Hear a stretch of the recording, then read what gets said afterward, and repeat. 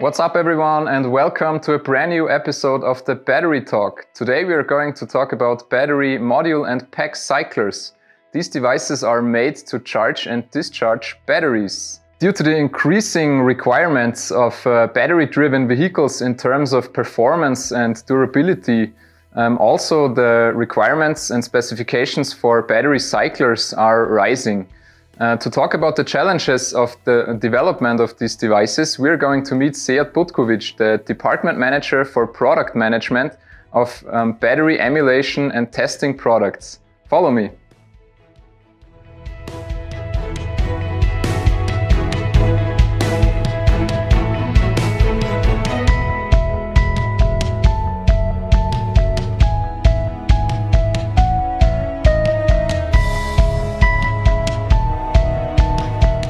How are you, Sead?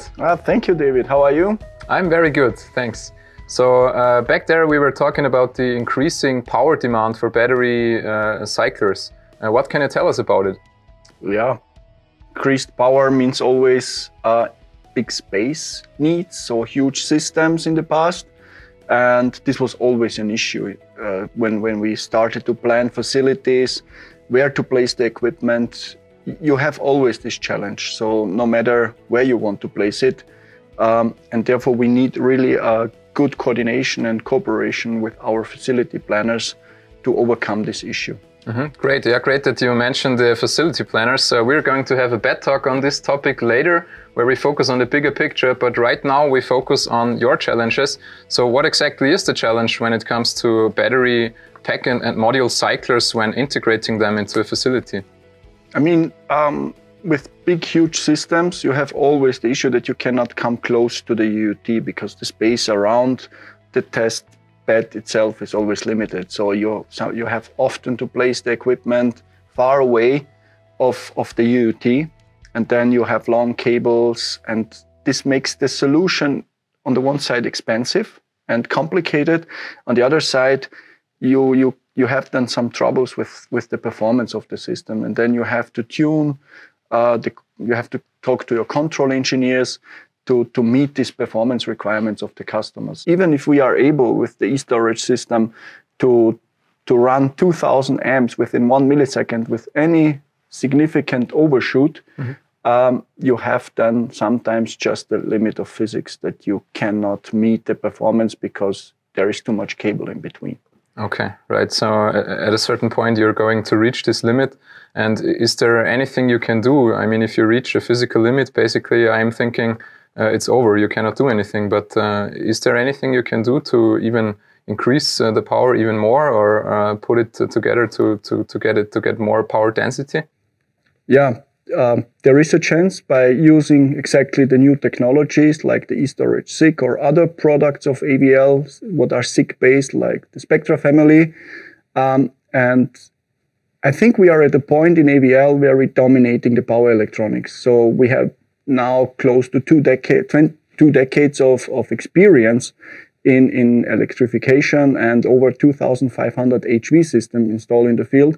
And you get this feeling, what's the next? And I think with the development, what we are doing now is exactly that we can see already the first improvements, and you can see it in that we reduce the space to a significant small size, so that we can exactly overcome this issue and at the same time we increase the power density, so the systems are more powerful and have more capabilities to get more current and more power out of one unit. Okay, so I'm hearing it's all about this SiC technology, silicon carbide, about high power density, about high voltage applications, everything pointing towards more power.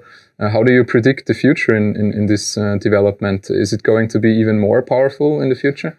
I mean, it was difficult to predict this. So in the past, the way of electrification in automotive industry was, I would say, foggy. So not clear where the direction will be. Started with hybrid applications. Today we see it much clearer. So we have already a lot of BEV vehicles on the road. We have plug-in hybrids and traditional hybrids. And I think the last 2 years we had an acceleration exactly in this, that we now becoming more clear what's going on in the future in automotive.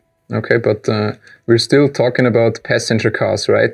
So what can you tell me about other applications like heavy-duty applications, marine, aviation, or whatever there is out there? This will be a challenge in the future, especially for our customers who are, dealing with test facilities. Exactly these customers need to cover this huge bandwidth between passenger cars and other applications like heavy duty. So you need equipment what is able or capable to cover both at the same time, but not, install everything and have a huge test field. So you have also to keep an eye on how much you install and how you use your equipment. So you need a kind of modularity and of the equipment to be more efficient. Okay, so it's different devices, but you can provide a solution for every branch, so to say, for every industry.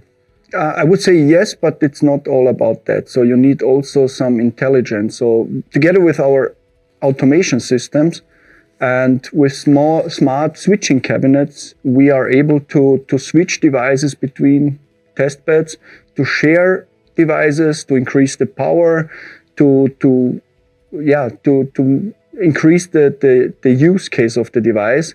And by using these automated switching cabinets, we are able to provide no care solutions for our customers, like, so that they don't need to care about what's going on. Just by fingertipping on a touch screen, they move the whole system from one to the other test bed by switching all the power lines, all the sense lines, communication lines, everything. So the safety lines, the system and the automation system are, taking exactly this from the customer, and we provide a no-care solution for our customers. Okay. So I understand that for the customer, the main challenge is to put the entire equipment together in the right configuration, where of course AVL is supporting. How do you manage to effectively handle this or operate this equipment in an efficient way if there are so many variables? Yeah, we're combining. So it's not just the case that we switch the cabinets between the test bed. We have also other technologies like dynamic power sharing, where we use our DC bus to shift the power between test beds without any switching. So you connect them directly, and we manage the power share between the different test beds internally inside the system. So and other features like the overload capability gives the customer also some possibilities to cover these certain peaks if we have some issues with the power. Okay, so you're also planning for peak testing. That's great to hear. How does it go when you consider entire applications and use cases? And where do you see AVL's future when it comes to system solutions for the customer? Testing will change a little bit. So with the new technologies, we get more possibilities. So like using high frequency switching devices to tackle the field of power hill testing, so hardware in the loop testing, or doing, for example, impedance spectroscopy directly out of the device by using the high frequency switching. And just to take an example, so with the e-storage system, we are already today able and capable to provide 2 kilohertz AC signals overlaying on the DC bus. And with, for example, the e-storage ripple generator, we can go also up to 200 kilohertz. Okay. So speaking about 200 kilohertz of AC, I was thinking that batteries are all about DC. Why are we in the AC world now? Yeah, it's a little bit difficult to explain. So, but if you want to know much more about aging of batteries, we know it from the cell testing application that you use electrochemical impedance spectroscopy to see how your chemistry is built up and how good is the mixture. But the same, technology you can use to do analysis on aging of your UUT or to see the state of health. And by doing this test again and again over a certain period, you can already see, okay, how is the state of health of my battery, for example, and how the aging developed over the test cycles. And this is, let me say, a new way how to develop and how to get prediction on how long my battery will work in a real application. Okay, awesome. Yeah, so we heard a lot about SiC technologies, switching and shifting. How would you conclude and come up with a takeaway for the audience? Yeah, as I mentioned, so I think we should use the new technologies to improve our systems, to improve the size, to improve the efficiency, to get more out of the system, to be more efficient on one side, and also to use less energy on the test bed to reduce our CO2 footprint, because this will also maybe be a key factor in the future when we talk about testing. The second thing I would mention is maybe to make the stuff intelligent. So we talked today a lot of hardware testing and equipment, but I think it's a combination what you need to use. It's to combine the hardware, so the real hardware testing, with virtual testing, and combining these two worlds with like the hill applications, where you optimize your process, and with new intelligent algorithms, you get this possibility to come down with the time what you need to spend to do your tests. And this is I think the benefit we should take and we should focus in the future.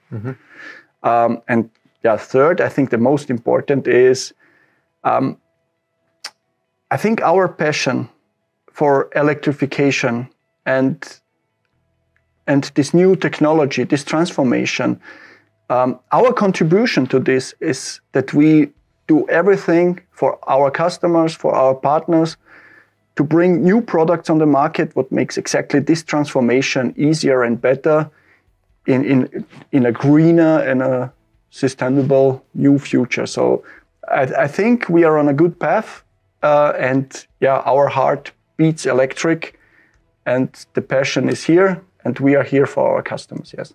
That's great to hear that you and your team are so passionate about this. Sead, thank you for the interesting insights, and thanks for your comments and for your future predictions. Thanks to the audience for watching. It was a great episode. Don't forget to hit our webpage. Don't forget to contact us, and stay safe and stay charged.